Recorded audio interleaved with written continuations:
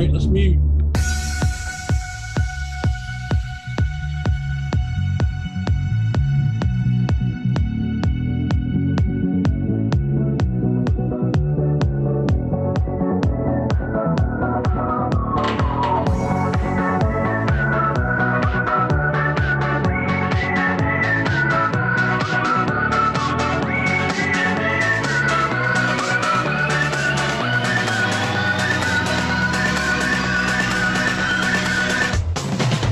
Video Pastor.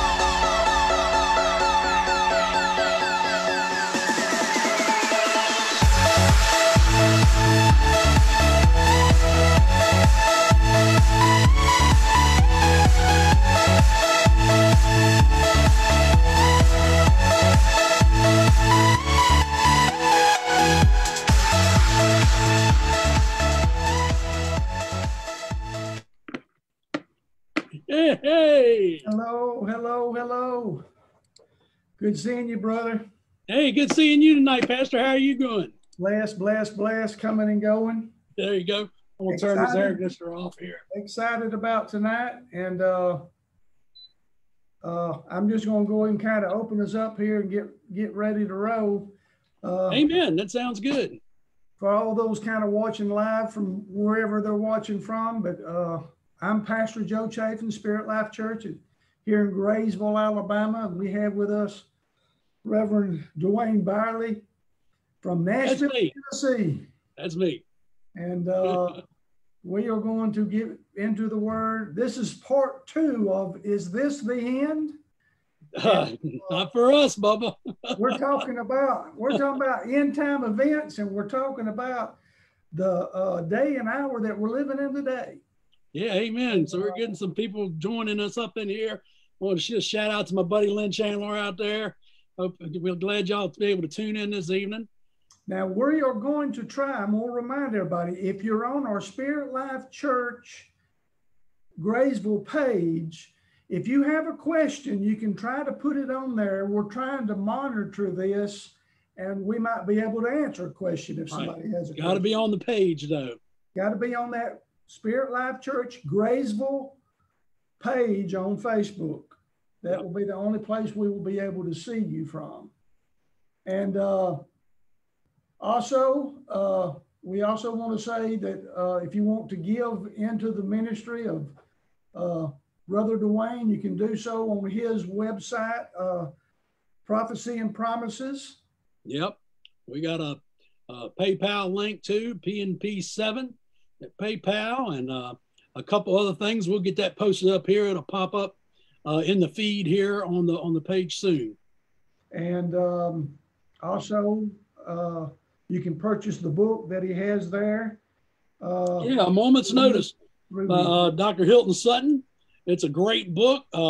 It covers the season of it says recognizing the season of Jesus's appearing. And that's what we were really talking about a lot last week. And we're going to talk about a little bit of it this week too. It'd be kind of the same. And there's different seasons. God always has times and seasons. And man, we look at the season we're in right now, you would think it's a crazy season, but it's really not. It's really the season of Jesus' appearing, because the world gets a little crazy before Jesus comes. But we don't have to be. We don't have to be. That's what these meetings like this is for, is to reassure you that God's got things lined up and in control here. He's given us the power and the authority to walk through this. No matter what Satan can throw at us through the world, we got this covered.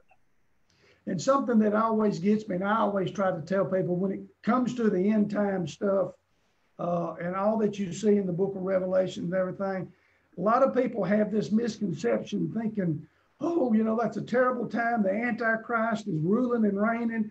No, Jesus is in total control. He's Lord over the tribulation period. Matter of fact, right there in the book of Revelation, he is the only one who is worthy of opening those seals, opening the book and stuff, and he's controlling every aspect. And like we said, and like we said last month, when he opens those seals, that's what starts the tribulation period. He can't even start without Jesus saying it's okay. It's time to go. Yep, he can't do it. Amen. So, amen. We're going to dig on into this, and first, let me just pray along with everybody that's watching right now. Yeah, Father, let's pray. Let's pray. We just come to you in the name of Jesus. We thank you, Father, for your love and for your mercy. Father, our purpose behind all this is just to share the love of Christ with other people out there. We're definitely not scaring anybody. No. We're just trying to reveal to them how you have control of things, and we give you the glory, honor, and praise for what you're doing in the earth today. We thank you for a great awakening. We pray that you'll open the eyes of the believer and the unbeliever, Father God, of what's taking place in the earth right now, and that the season, we're entering into the season of your coming, and we must be prepared. So, Father, we just thank you that our hearts, our minds, our spirits, our ears, and our eyes are open unto you this evening to teach us from the Word of God. Yes. And we thank you, Father God, that we will grow and mature in the things of God. In Jesus' mighty name, Amen. Amen. Amen. In that name. In that name of Jesus, demons all over the world tremble. I tell you what, they know their time is short and they're on their way to hell. But you out there don't have to be. That's right. That's why Jesus came. Give you a way out, way of escape. We are going to pick up somewhat where we left off, somewhat. And I know we'll cover, kind of recap different things as we go along and bump into different things. But here's the question tonight. What is the difference between the rapture and the second coming of Christ? Yep. A lot of misconception with it. I see the Connors join us there. I'm giving a shout out to them. I see them on there. Yeah, the difference between the purpose of the appearing of Jesus and the second coming of Jesus. They're two distinct events that are 7 years apart. They're 7 years apart. So that, you know, and they got different purposes. Now, we may have touched on a few of them last month, but hey, we always learn by repetition. So we'll go through them again. You know, we'll touch on them again. So let's look at the purpose for his appearing when he comes in the clouds. And that's in 1 Thessalonians 4, 14, I believe, or 13 through 16. And let's just read that in the scripture here. I know I got it marked. Yeah, we'll start with 1 Thessalonians 4, verse 13. But I do not want you to be ignorant, brethren, or unknowing. I do not want you to be unknowing concerning those who have fallen asleep or those who have died, lest you sorrow as others who have no hope. For if we believe that Jesus died and rose again, even so God will bring with him those who sleep in Jesus, those who are dead in Christ Jesus.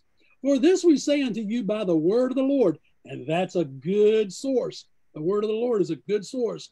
By the word of the Lord, that we who are alive and remain until the coming of the Lord will by no means precede those who are asleep. For the Lord himself will descend from heaven with a shout, and with the voice of an archangel, and with the trumpet of God, and the dead in Christ will rise first. Yes. Then we who are alive and remain shall be caught up together with them in the clouds. We'll be caught up together with them in the clouds to meet the Lord in the air. See, he's coming to meet us in the air. And thus we shall always be with the Lord. Therefore, comfort one another with these words. Yes. But so we're talking about the very first thing he says, those who are asleep in Jesus will go up first, will not precede them. So we're talking about the resurrection of the righteous dead. And if you remember, you had the Pharisees and the Sadducees back during Jesus' time. And this is an old joke, but it's the truth of the matter. The Pharisees believed in the resurrection, but the Sadducees did not believe in the resurrection, and that was why they were so sad, you see. They didn't believe in the resurrection. Didn't believe it. But I'm here to tell you tonight, if you was to go into the oldest book known to mankind, and that's Job. Yeah. The book of Job is the oldest book known to mankind. It's in the Bible. The oldest book to mankind is in the Bible. And that book is the first book ever written. I don't think they even know how old it is. But Job says there in Job 25 and 26, for I know my Redeemer liveth, and that he shall stand at the latter day.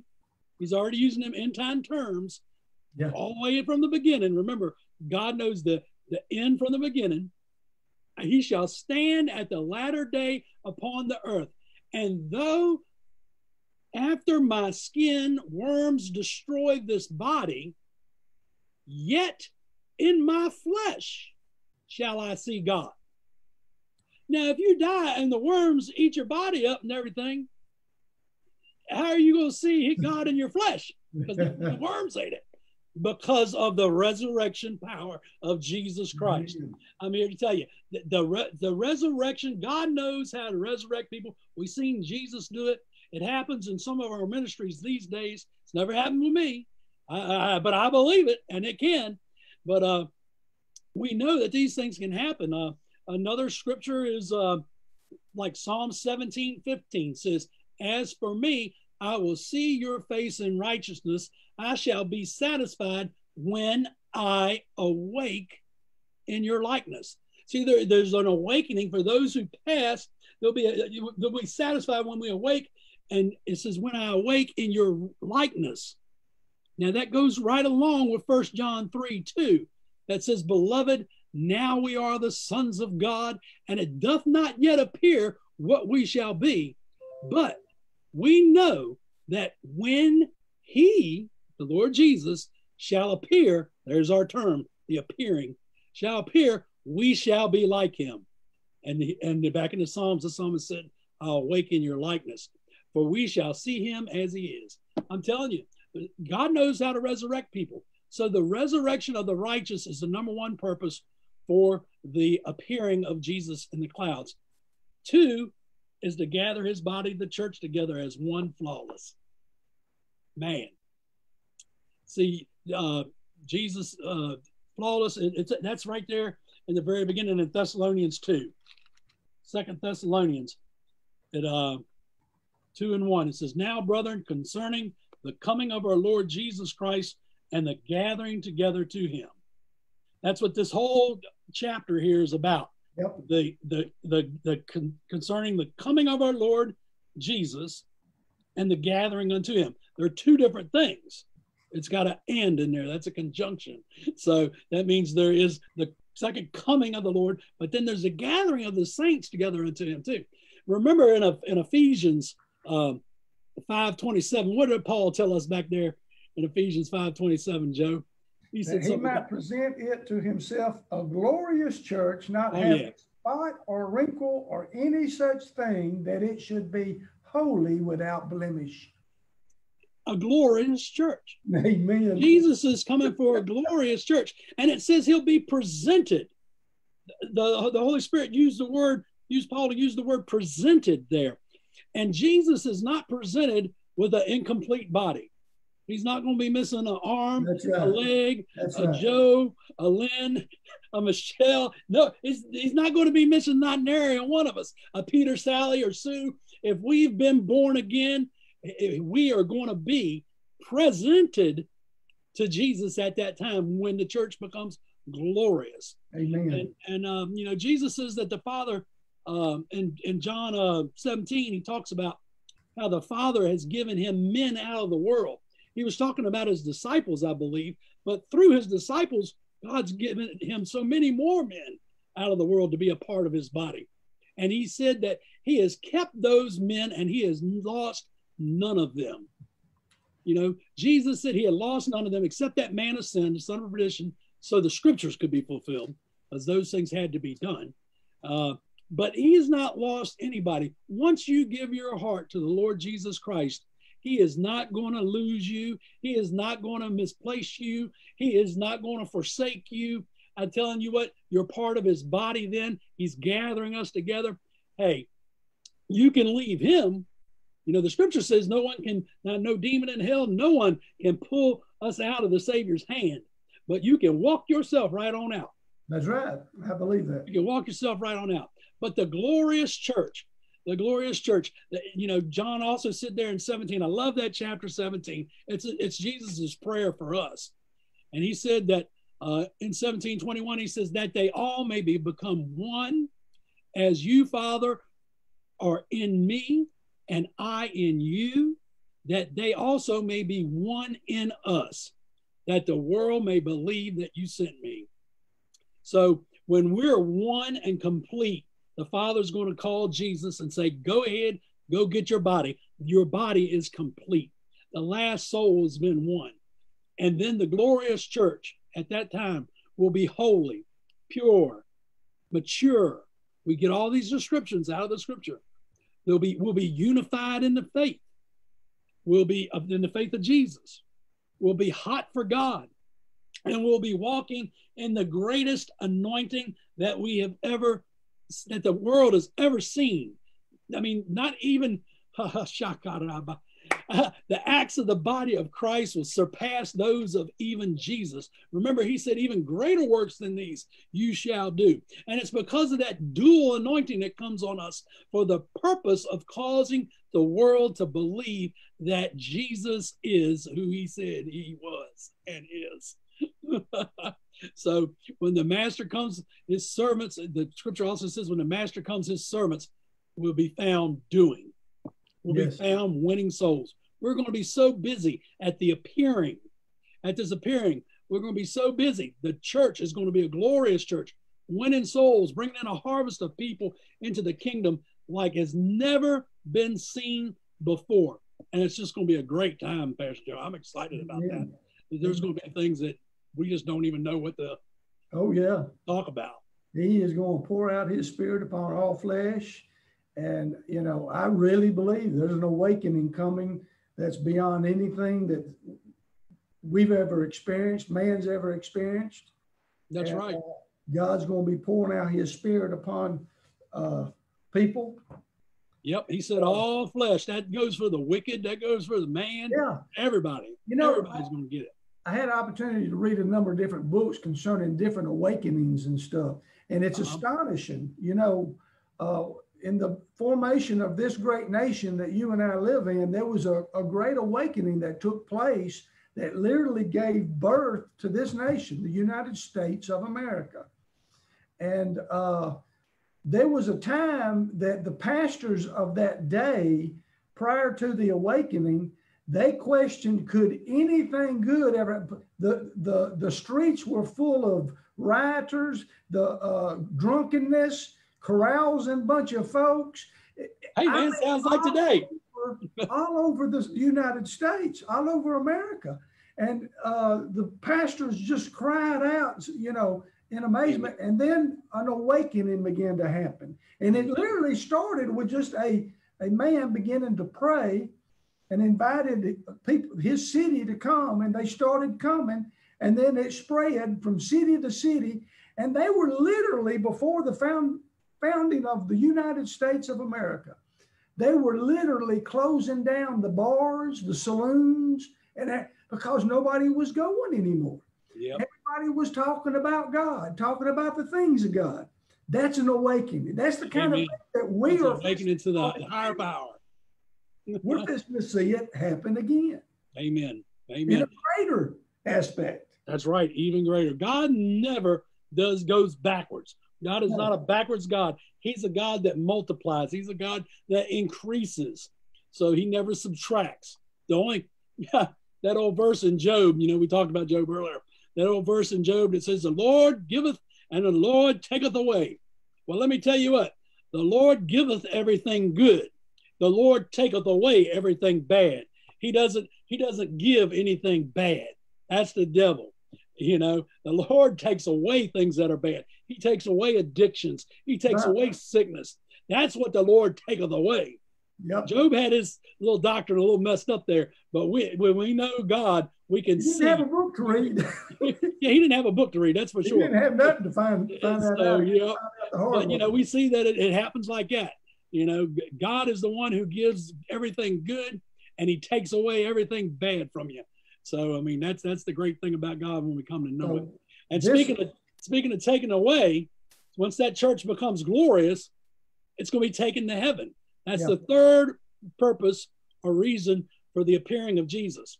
Yes. Now, when we think about heaven, we have to look at it like this. It says in Colossians 3:4, when Christ, who is our life, appears. There's our term. When he appears, then you also will appear with him in glory. Now, lots of people have a definition for this word glory, but let's look at it again here. 1 Timothy 3:16.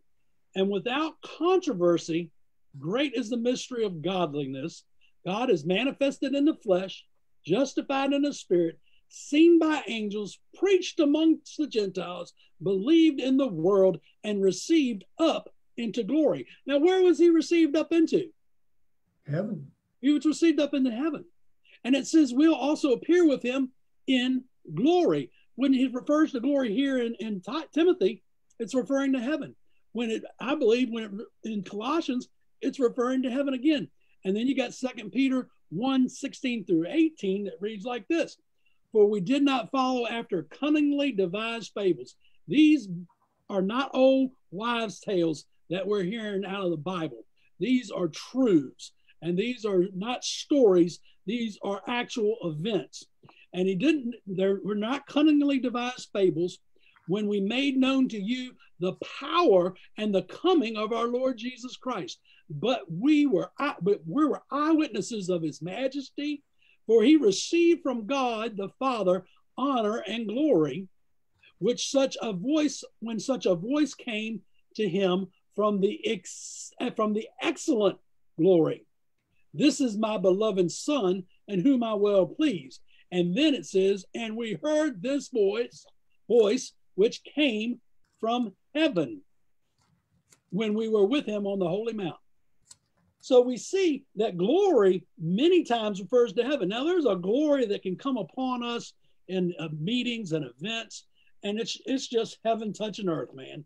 That's what that is. But we're going to be received up into heaven, into glory. So to take this perfect, glorious body into heaven is the third reason, a third purpose for the appearing of Jesus.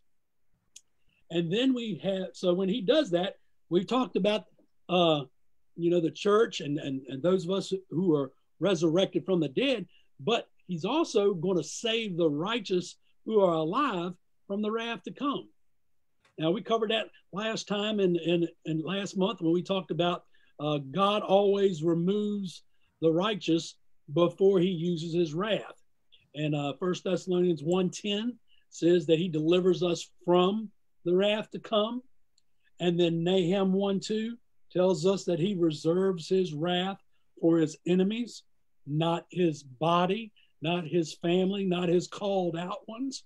So that's when he jerks, the rapture happens and the righteous are removed from the earth before the tribulation period can even begin. And another reason, I'm getting through these things here, Pastor. You stop me if you need to. You got something to throw in here. I want you to get to. Because I'm wanting to get through these.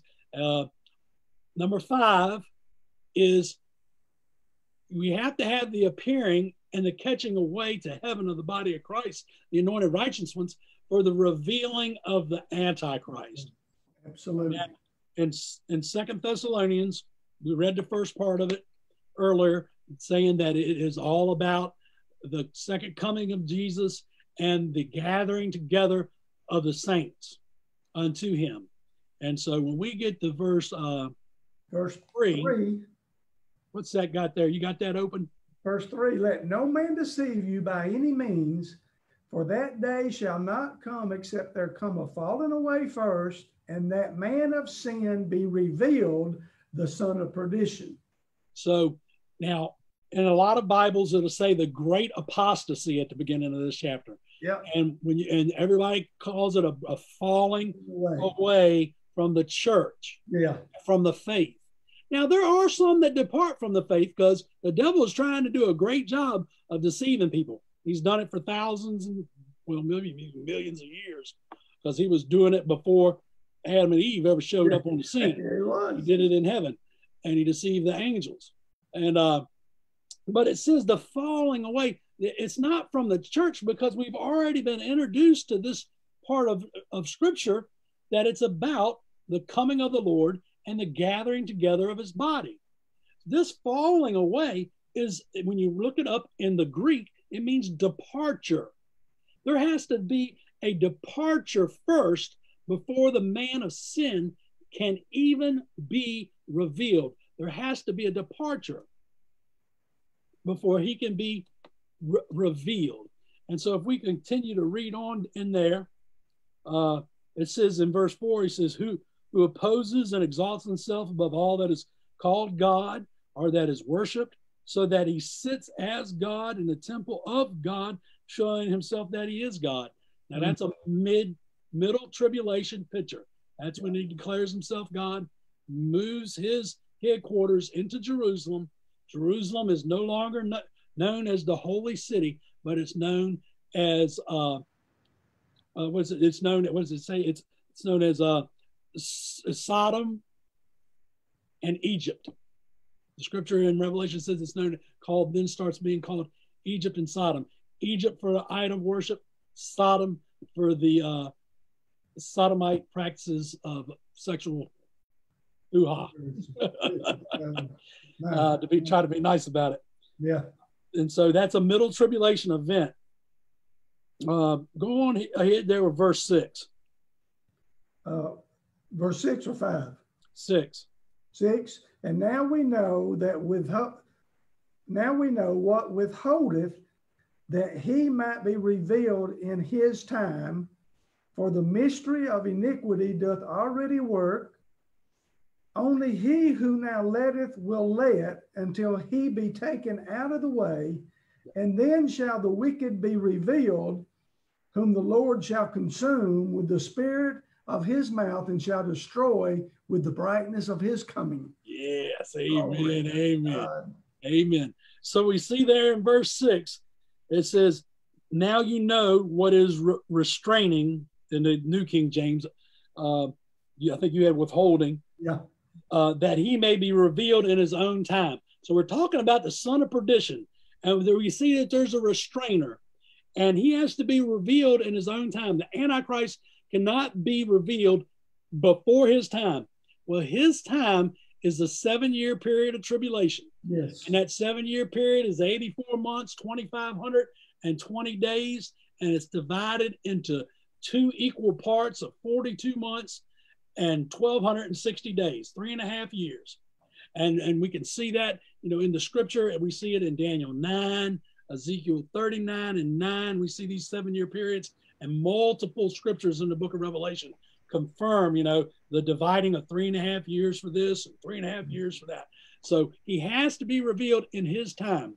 But he who restrains, it says he who restrains, verse 7, he who now restrains will do so until he is taken out of the way. That goes back to verse 3, he who is falling away. There has to come a falling away first, a departure. And the departure of the restrainer has to be removed. Now, they taught that was the Holy Spirit years ago. Yep, they did. Many people will teach that. But it is not the Holy Spirit. No. The Holy Spirit is God. He, not it, he is part of the Godhead. Him, Jesus, and the Father. You cannot take them out. They are omnipresent.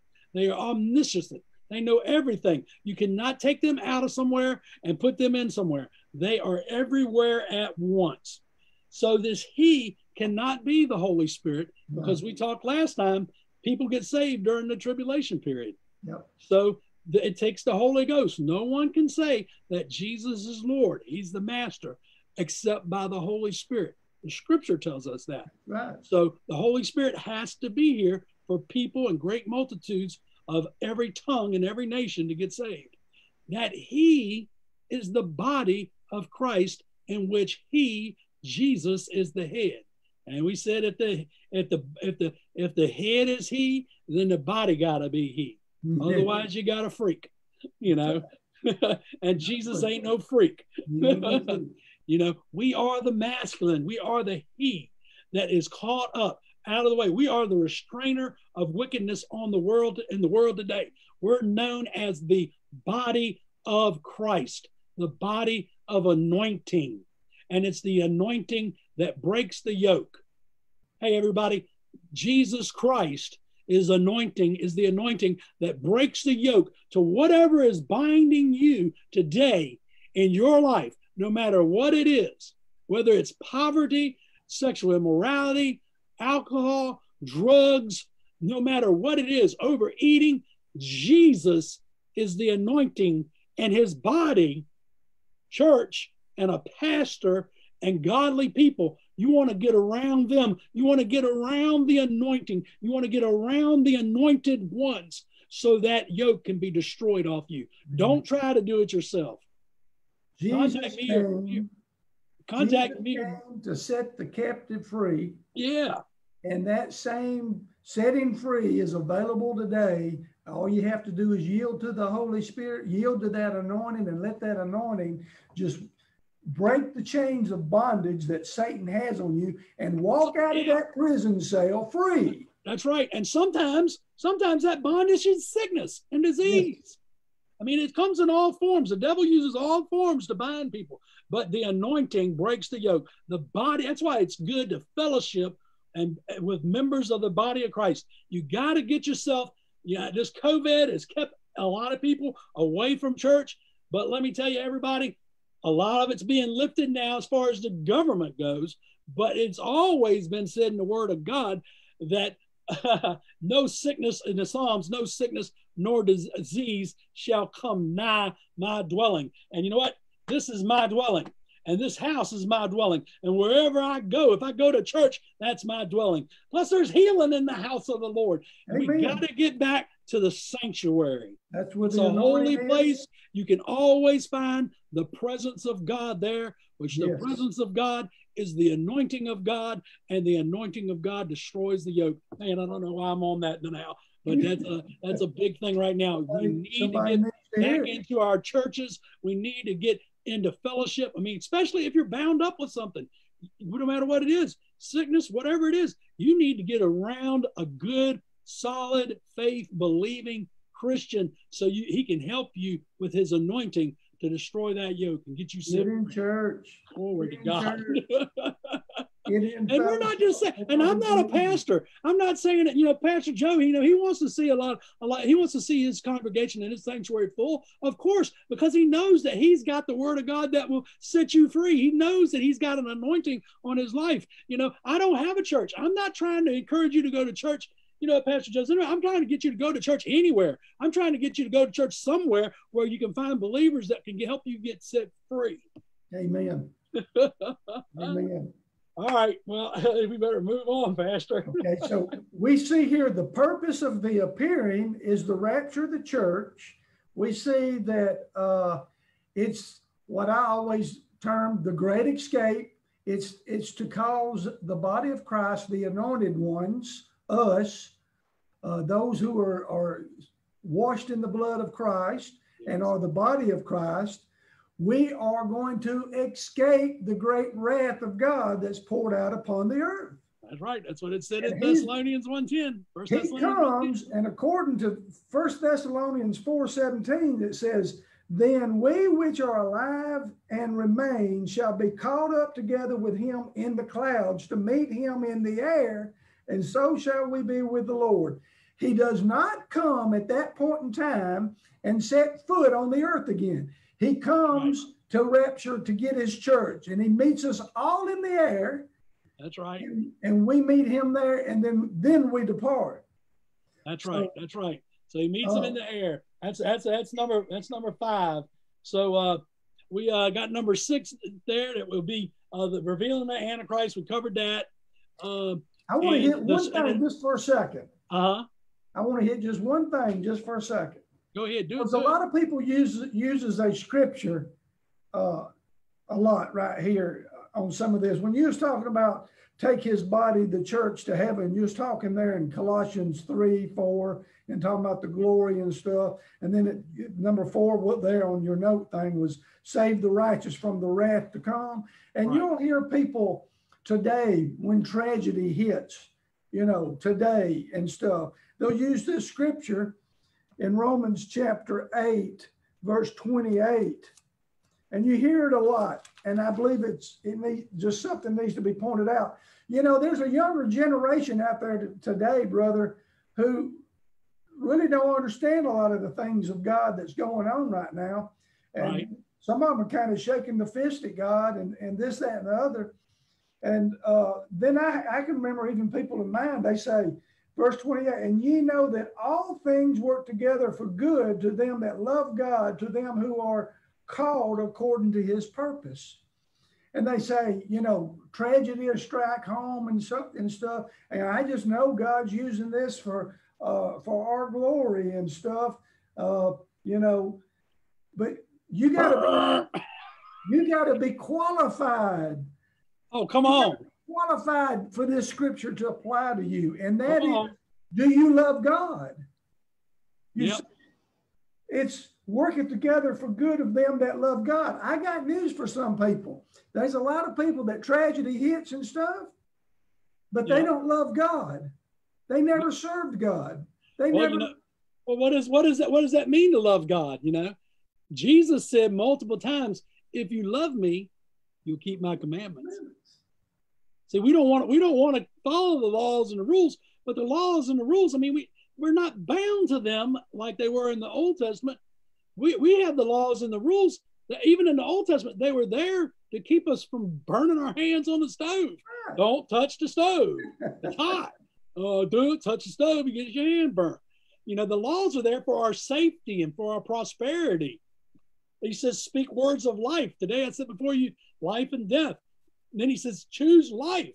But if you start speaking words of death, oh, I'm dying to go. It just kills me to see that, blah, blah, blah. Those kind of things right there, they bring death to you. And he said, that's a spiritual law. And people don't understand that. And,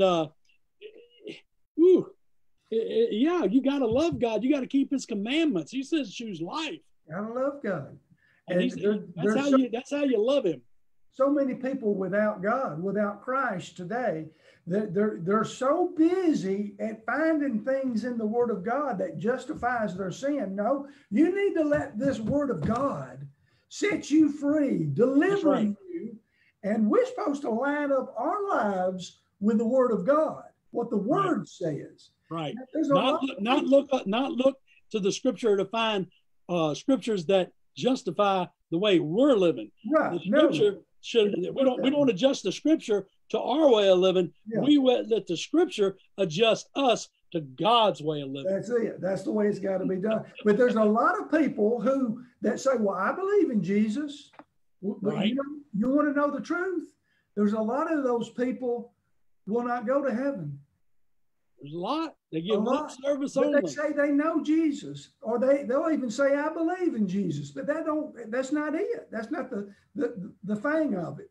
And I see so much sorrow today. I hate to think of the things that's gone on, the people that's lost loved ones and all these sort of things with all that's going on today. And it just seems like there's so many, it seems like more and more and more of it. They don't have a hope. They don't have no hope at all. And this right here is the only place you're going to find some Bible hope is getting. Oh no, there's another place. Right here. That's these things are everywhere, all over the earth. These things everywhere. The Bible. But God's Bible. You got to get in the Word. It's a requirement because it'll bring your hope back to you. You can't see. He knows the end from the beginning. So all these things that are happening in the world today, the coronavirus, the rioting, that stuff has gone on many, many times before. Solomon said everything that was shall be. And, it's a repetitive thing. There's nothing new under the sun, Solomon said. And, so these things, God knew they were happening. He wrote it in our scripture so we would know they would come to pass, so we wouldn't be afraid of them.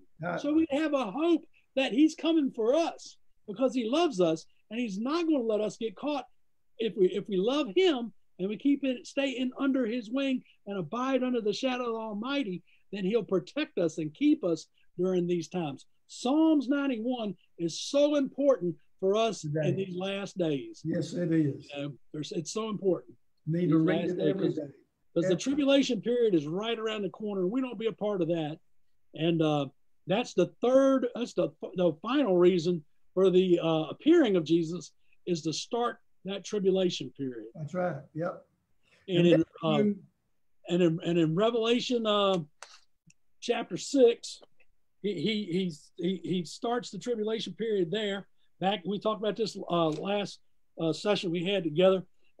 Back in Revelation chapter 5, we find Jesus standing at the throne, and everybody was worried because no one was found worthy to open and read the scroll or even look at it. And he said, behold, the Lion of the tribe of Judah, the root of David, has prevailed to open the scroll. And so when Jesus opens the scroll, we see him open the scroll in chapter 6. Now we saw there a lamb who opened one of the seals, and I heard one of the four living creatures saying with a loud voice, with a voice like thunder, come and see. And I looked, and behold, a white horse, and he who sat on it had a bow, and a crown was given to him. And he went forth conquering and to conquer. This is the Antichrist, Notice that he was on a white horse, but he had a bow. He didn't have any arrows. So we got a little bit of a deception going here. And it says he was given a crown.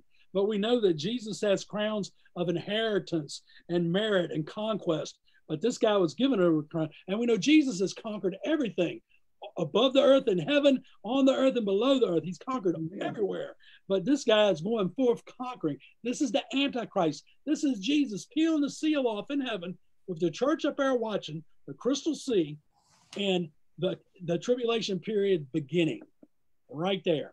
And let me kick over a cow and its sacred cows. I know how much you love kicking over them sacred cows. And so we go on with the horse riders opening here. First one is a red horse rider, a man of war, who starts a war that happens in one day at the beginning of the tribulation period, because after that war, this is in Ezekiel 39, 8 and 9, we see that war, when it's over, there's a 7-year period that Israel has this fuel to burn for 7 years. It's enough supply for them to burn that they gather out of their enemies that come against them. But when we get down into verse 8, we're going through the 4 horse riders here, and verse 7. So when he opened the 4th seal, I heard a voice of the 4th living creature saying, "Come and see." So I looked, and behold, a pale horse, and the name of him who sat on it was Death, and hell followed with him. And listen to this. And power or authority was given to them over, what does your Bible say? Over the 4th part of the earth. Oh, over the 4th part of the earth. To kill with the sword, with hunger, and with death, and by the beast of the earth. So the power and authority was given to them. The white horse rider, the Antichrist. The red horse rider, the man of war. The black horse rider, the man of shortages. And the pale horse rider of hell and death. Death and hell. Authority was given to them over how much of the earth? 1/4. That's what it says here in this Bible. That's what it says in this Bible. That's what it says in this Bible. I don't care what translation you have. It says 1/4 of the earth. And who's the first one of the 4 horse riders? The Antichrist. He only has power and authority over 1/4 of the earth. That's not right. The whole world. No. The Antichrist does not rule the world. You have so many preachers on TV today and throughout pulpits throughout America and throughout the world teaching that the Antichrist is coming, a one world government that's going to rule the world. There's that one world government. That is not true. That is a lie from the pit of hell. And they just haven't, they've been mistaken. They're sincere, but they're sincerely wrong. The only one world government that will be set up is the millennial reign of Christ. That's right. It will be a one world government then. That's right. That's right. That's when it comes. That's when he comes. And you know what? That takes us right into the purpose of the second coming at the end of the tribulation period. Yes. One reason for that is for Jesus to be set up his theocracy, where he rules and reigns on the earth with his body, the church, for 1,000 years. And that's Isaiah 9:6. Remember Isaiah 9:6 says, "For unto us a child is born, unto us a son is given, and the governments will be upon his shoulders, and his name will be called Wonderful Counselor, Mighty God, Everlasting Father, the Prince of Peace." So that's one reason that he comes, is for that, to set up that theocracy. That's one of the reasons that he comes to the earth, not appearing in the clouds. He comes to the earth and sits up his throne on earth at that time. And you can also see that in Revelation 19:15, where he says that he comes to rule the nations with a rod of iron. And so that's the first reason why Jesus comes at the end for his second coming. That's the first reason for his second coming. And when he comes, like I said, he's coming to rule and reign with his body. Actually, we're called the body of Christ, the church, and the army. Yep. And so we see in Revelation 19, if we get in Revelation 19 and 19:11, we see Jesus comes to make war. 19:11 says, "I saw heaven opened, and behold, a white horse. Now, this white horse rider is not the one that we just talked about. Yeah. This is Jesus. And he that sat on him was called Faithful and True. And in righteousness, he doth judge and make war. So we see when Jesus comes for his second coming, the second advent, that's what the word advent means, coming. He's coming to make war. Yep. And he's making war. Who is he going to make war with? It's not the Ezekiel 38 war. That's a whole different group of people.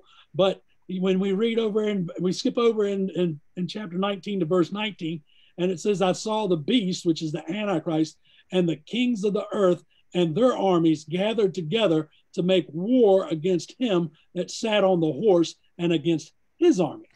So at this battle of Armageddon, when Jesus comes back with his army, notice that even the Antichrist sees him coming on the white horse with his army. And if we look down a little bit further in verse 14 there in chapter 19, and it says, coming with Jesus, and the armies which were in heaven followed him upon white horses, clothed in fine linen, white and clean. That is God's army, the church, the body of Christ. Notice, at the end of the tribulation period, we come from heaven. We don't come off of the earth, go up into the heavens of the earth's atmosphere and make a U-turn and come back. I don't believe in the U-turn theology. I don't find that in the scripture. I don't find a U-turn theology in the scripture. But we come back with Jesus on white horses also. Yes. There's animals in heaven, hallelujah. And we come back on white horses.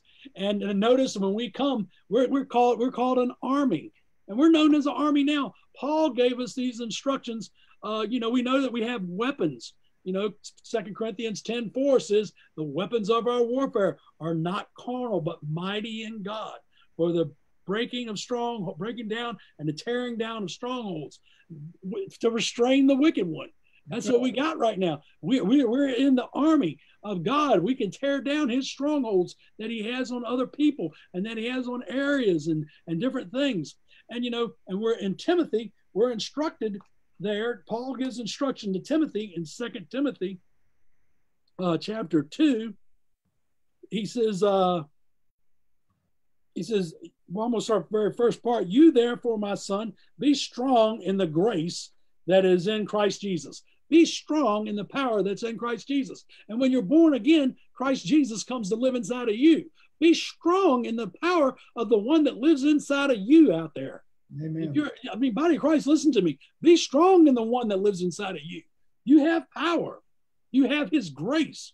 That's his supernatural power on top of your natural power. Yeah. And it says in verse 2, and the things that you have heard from me among many witnesses, commit these things to faithful men who will be able to teach others also. And then Paul says this to Timothy, and it's the Holy Spirit saying it to you believers out there today.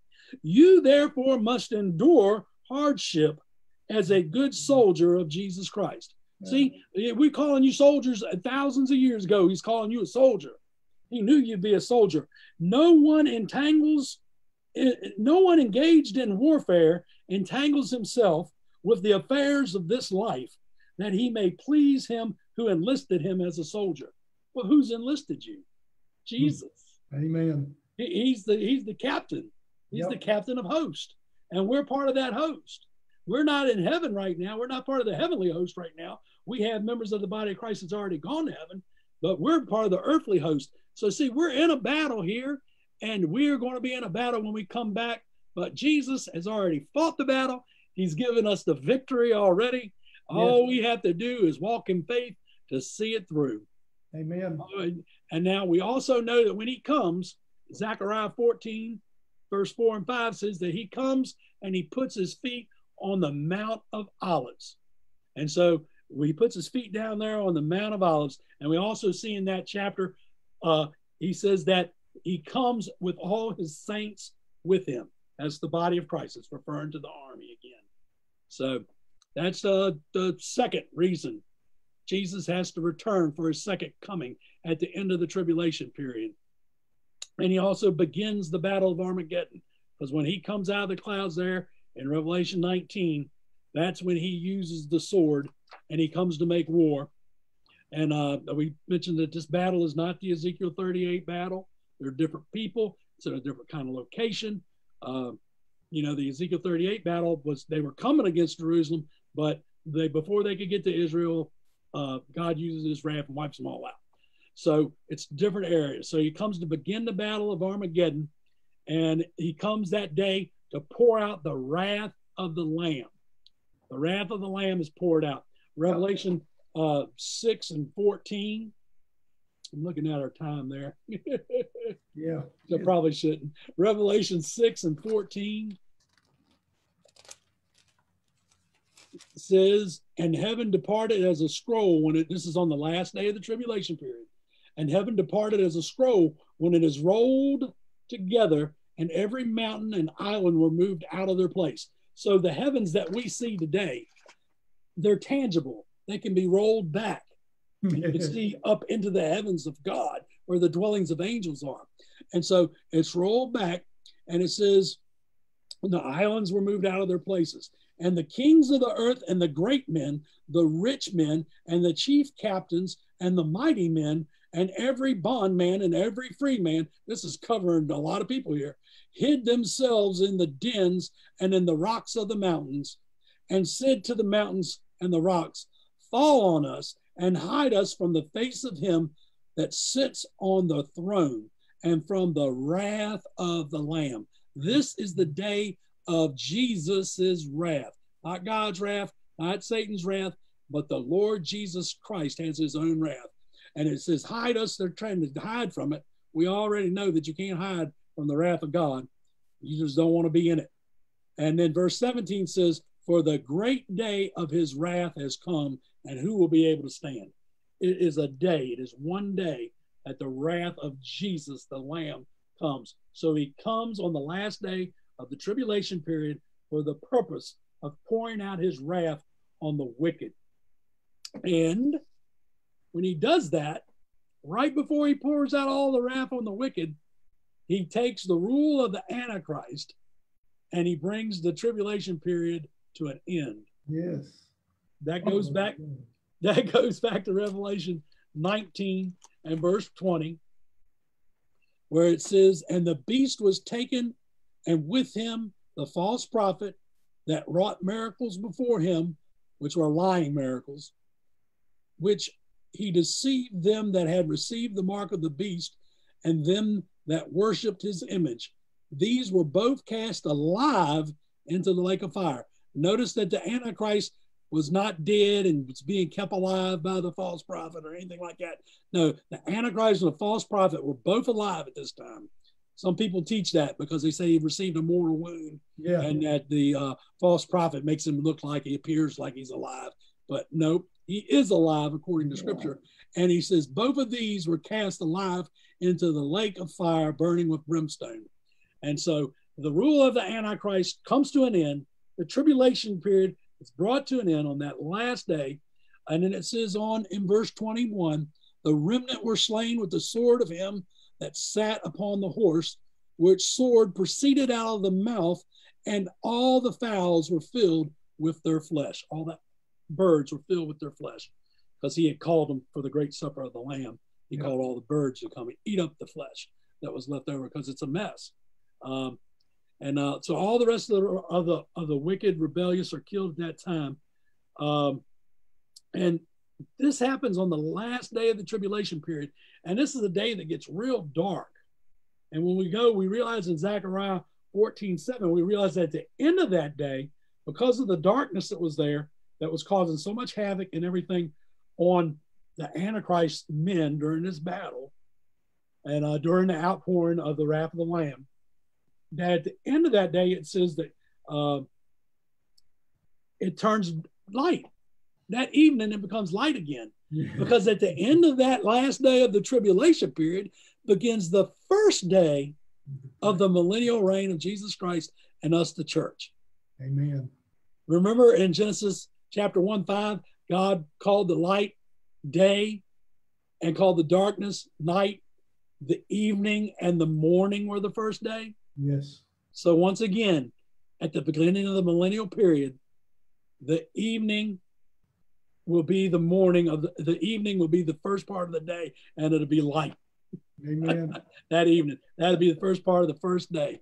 So that's another reason.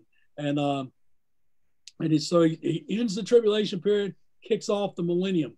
He also begins to complete the restoration of Israel at that time. Israel, the whole tribulation period, according to Daniel, is for the purpose of Israel. It's called a time of Jacob's trouble, referring to Israel. So it's really for them to get saved. If I go back here in Daniel, if I can draw this out, because I don't have it marked real quick, but I'll try to find it here for you because I want us to see it.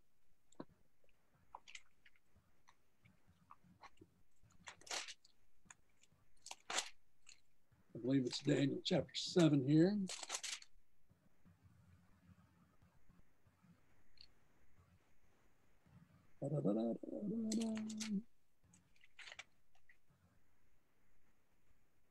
Oh man, Pastor, I'm not gonna be able to find it fast enough. Where he talks about it. I know I got it. When you got so many different Bibles and you mark it in one and not the other. All right, lesson 7. Nope. Here it is, chapter 9. This is the purpose of the 70 weeks, or it says 9 and 24 says the 70 weeks are determined for your people for the holy city, and so the last part of the 70 weeks is the tribulation period. It's known as the time of Jacob's trouble, and this is the purposes for the Israel. It's really for the Jewish people, and this is what it's for. It says in chapter 9 of Daniel, verse 24, to make a finish of the transgression. So their blatant revolt and a breaking away from God, it's going to bring an end to that. To make an end of sins, their shortfall from following God's ordinances. You know, to correct Israel's shortfall from following God's ordinances. To make reconciliation for iniquity. Their perverted and wicked conditions as a people of God will be changed. He's going to make reconciliation. He's going to reconcile with them because of their perverted and wicked ways that they've had as the people of God, and to bring everlasting righteousness into play. So he's going to restore right standing with God for Israel, going to restore everlasting righteousness, and to seal up the vision and the prophecy, which he's going to fulfill all of Bible prophecies that have been written. That goes right on through the book of Revelation. All of it will be fulfilled, coming through this time. That's, the purpose for the Jews, to finish all their prophecies, to be fulfilled, and then also to restore the original plan that he had for Israel, and to anoint the most holy, which is one of the other reasons he comes at the end of Jesus comes at the end of the tribulation period to the earth, is to have his millennial reign start on the earth. So, and then rule and reign with him, and we rule and reign with him for 1,000 years. We get to change locations, don't we? We go to heaven for 7 years, but then we come back to the earth. Yeah. Okay. But see, we don't go to heaven forever. We just go for 7 years, and then we come back to the earth, and we rule and reign on the earth. Right. But a lot of the millennial reign period of time, will we not be most of us in Israel? Well, we'll definitely go there. I mean, Jesus will be stationed there, and he'll be he's the captain, as we said, of this army. Yeah. The Lord of hosts. And so we will have to report to him, even though we may be stationed in other areas. Right. Yeah. We'll still go and have to report to him and get to worship him and see him face to face. Oh man, it's going to be so good. Hey, we got one more point there. We've gone an hour now, Pastor Joe, and I wanted to go over them real quick again. The purpose for his appearing in the clouds: to resurrect the righteous dead, to gather his body, the church, together as one, flawless and glorious, to take his body, the church, to heaven, to save the righteous from the wrath to come, to reveal the Antichrist, Yep. to start the tribulation period. And we said that Jesus appears in the clouds at this time, not on the earth. And then for the second coming of Jesus at the end of the 7-year period, at the end of that 7 years, is his return to the earth with his army. He begins the battle of Armageddon that day. It lasts just a little bitty time. He pours out his wrath that day. That's 3. He takes the rule of the Antichrist and ends that, and ends the tribulation period. And he sits up his theocracy and his throne, beginning the millennial reign. And he's there to complete the restoration of Israel. And the last one that we didn't mention was he binds Satan in the pit for 1,000 years. Throws a chain on the old boy. He's going. Now the punishment starts for him. You know, he's not punished today. Oh, he's got a pretty bruised head. He does, but he can walk around in pain. He thinks he's okay. Yeah, but he's not. Right. But you know, there's men in hell in that place that was prepared for him. Right. And angels, they're not getting out of there. No. And there's men and women in there, and Satan is still roaming around here. So there's a certain amount of freedom that he has that they certainly don't have. But there's coming a day Satan's going to be cast into that lake of fire. And that's now that lake of fire is at the end of the millennial period. Right. Now for that 1,000 years, he's bound in the pit. Right. Because see, everybody that's still the humans that made it through the tribulation period that are still alive, the mortals that lived through the 1,000-year period, they have never, when the people were getting born again, because they'll still be having babies then, people will still be procreating on the earth. And so there'll be a lot of people that had never been tempted by Satan. Right. They never had the tempter. And if Jesus or if the Father God was to allow them to go to heaven and go into eternity, without the people that have perished before, who had to deal with the devil and lost and didn't win, didn't get the victory because they didn't have Jesus Christ in their life. You know, those people who are died, when they're resurrected to go in, when they're resurrected to go into the lake of fire, they could say, hey, all these people that are born in the millennium, you're not just, God. That's unjust to make us be tried and them not be tried. Right. So that's why at the end of the millennium, I believe this is one of your original questions, is why he's released at the end of the 1,000 years. Right. And it's to tempt those people who have not yet, in the middle of the millennial period, and isn't it amazing? 1,000 years, they never accept Jesus as their Lord. It's amazing. They still will turn from God. Yep. And he gets a small gathering. It says as the sands of the sea. I think that's around most theologians, I think, say it's like 120,000 or something like that, some kind of number like that. Only a few 100,000 out of a multitude of the population on the earth. And they're destroyed quickly, burn up, and then everyone's raptured off the earth to the great white throne judgment for the wicked. The righteous will be judging the angels at that time. I'd love to give you all these scriptures. They're in your Bible. And we'll have to do that one again a little later or something. Yep. Then we'll get the new heaven and the new earth will be made down here, and we'll come back with God the Father and Jesus, and we'll all live on the earth for eternity. Yes. Glory to God. So, well, I guess that means we'll have to at least do one more at some point in time on this thing. Well, that's fine with me, man. I've enjoyed talking with you, and I hope everybody out there has enjoyed it. Man, y'all guys, let us know if you liked it. You know, make sure you comment on either the Prophecy and Promises page, but mainly on the Spirit Life Church page. And we're just so thankful for Pastor Joe and Spirit Life Church. They do a great job down there in Alabama. And if you're anywhere near Graysville, get over in there. We talked about that earlier. You need to get around the anointing so the yoke can be broken off of your life. Amen. Amen. Well, it sure has been good, brother. Yep. And I'll have to get back with you here in a little bit. We'll talk about maybe setting something else up again or something, because I'd like to just finish it out. I like for everybody to kind of know exactly, you know, how the very end of it plays out and stuff too, since we've covered what we've covered. But it sure has been good. And Yep. I think we should, maybe there's somebody out there watching that's never accepted Jesus. And these things, you know, the one thing that you could, the prophecies and the promises of the Bible, they're all free once you accept Jesus Christ. Amen. Well, you know, I mean, I say they're all free. Some of them have requirements. You can't have tithers' rights without tithing. That's right. You know, you said tonight, you know, all things work out for good to those who love Him.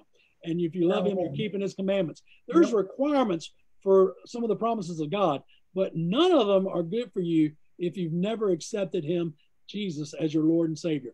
And there's no requirements for that. None.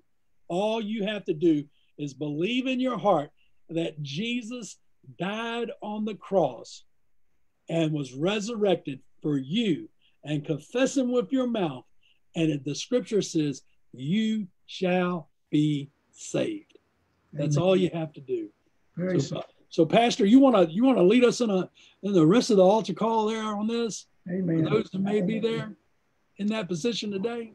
Let's pray. If you're here right now, you want to make that commitment. Let's just take that time right now to ask Jesus into your heart and be Lord and Savior. Say, Lord Jesus, forgive me of my sins. Lord Jesus, forgive me of my sins. I believe that you are the Son of God. I believe that you are the Son of God. I believe you died on the cross for my sin. I believe you died on the cross for my sins. And you rose from the dead. And you rose from the dead. Conquering death, hell, and the grave for me. Conquered death, hell, and the grave for me. Jesus, come and be my Lord. Jesus, come and be my Lord. Take my life. Take my life. Right now and do something with it. Right now and do something with it. I believe in my heart now I am saved. I believe in my heart now I am saved. Hallelujah. Now you've got to get in a Bible-believing church. Yes, amen. The things of God. Amen. Glory. Glory to God. And I feel saved all over again. Glory to God. Hallelujah. It's awesome. Adventure. And it's the most wonderful adventure in the world. Let me just bless everybody real quick. Thanks for everybody that watched. Father, we call them all blessed right now in Jesus' name. Blessed. I think that the healed of God, I think the favor of God goes before each and every one of them. Protection of God upon in Jesus' mighty name. I think that every person within the sound of my voice that prospers and everything they put their hands to, Father, because it's part of the blessings of God upon them. We thank you for it. We give you glory, honor, and praise. Oh, in Jesus' name. Jesus' name. Amen, amen, and amen. Well, Pastor, we love you, and we love the world, and y'all come to see us sometime real soon. Amen. All right. God bless you. We'll see y'all later. Bless you. Bye-bye.